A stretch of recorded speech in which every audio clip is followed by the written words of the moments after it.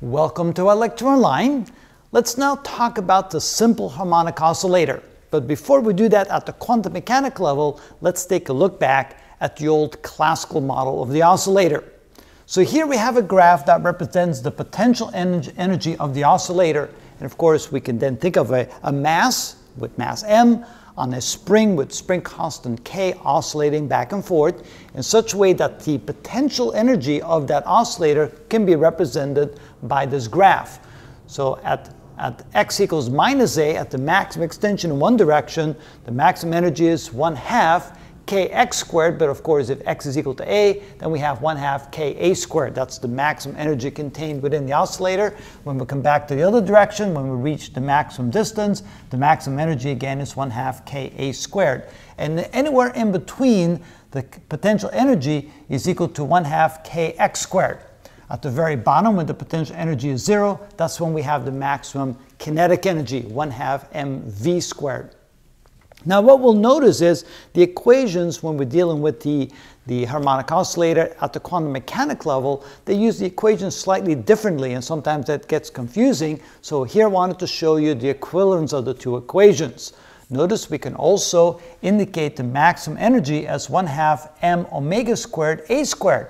You may wonder, how can that be possible? How can 1/2 ka squared be equal to 1/2 m omega squared a squared?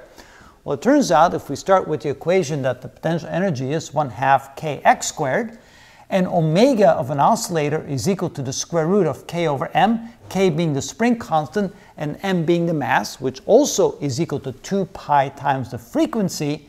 Notice then omega squared can be written as k over m, or k can be written as m times omega squared.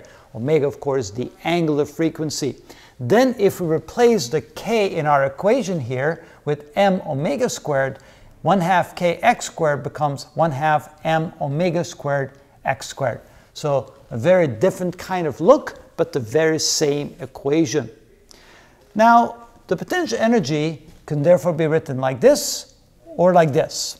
Now, the total energy can be written as the sum of the kinetic energy plus the potential energy. And notice we use E for the maximum or the total energy, when actually it might be more sensible to write it as E max. Sometimes we forget that E stands for E max and really means the total energy of the oscillator. So it's the kinetic energy combined with the potential energy. And yes, this is a kind of a strange way to write potential energy, but that's how we do it. Now, if we go and look at 1/2 mv squared, and we solve for 1/2 mv squared in terms of the total energy and the potential energy, we can write the kinetic energy in terms of the total energy minus the potential energy. And then if we solve this for v squared, and then eventually for v, we now have an expression for the velocity of the oscillator as it's oscillating back and forth in terms of its mass, the total energy, and the angular frequency and the position of the oscillator. Now we come over here and we want to talk about the probability of finding the particle, the oscillator, at some value for x.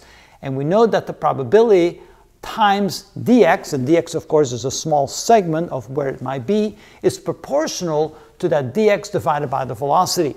Let's see if that makes sense. If I take a small region, like right here in x, and I want to know what's the probability of finding the particle there, it's going to be proportional to how wide that dx is, and inversely proportional to the velocity.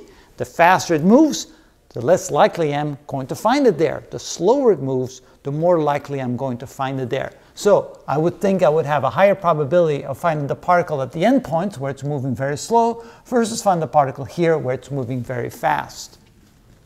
Now, if the probability is proportional to dx, however wide I make that slice, divided by the velocity, and I have the velocity defined like this based upon my energy equation, I can then say that this is a good representation of the proportionality between the probability of finding a particle of an oscillator and the equation in terms of its mass, its energy, and its angular frequency and its position. So we're going to need that when we look at it from a more quantum mechanics perspective. Now, the difference is, and that's a really big difference, that in the classical model, all values for energy are possible. In other words, there is no potential or there's no particular place here where we cannot find the particle, and there's no particular place where the energy is not possible. In other words, all values for the energy is possible.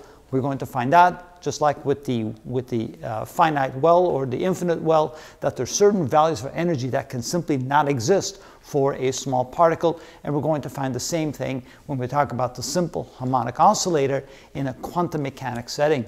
And that's up on the next video.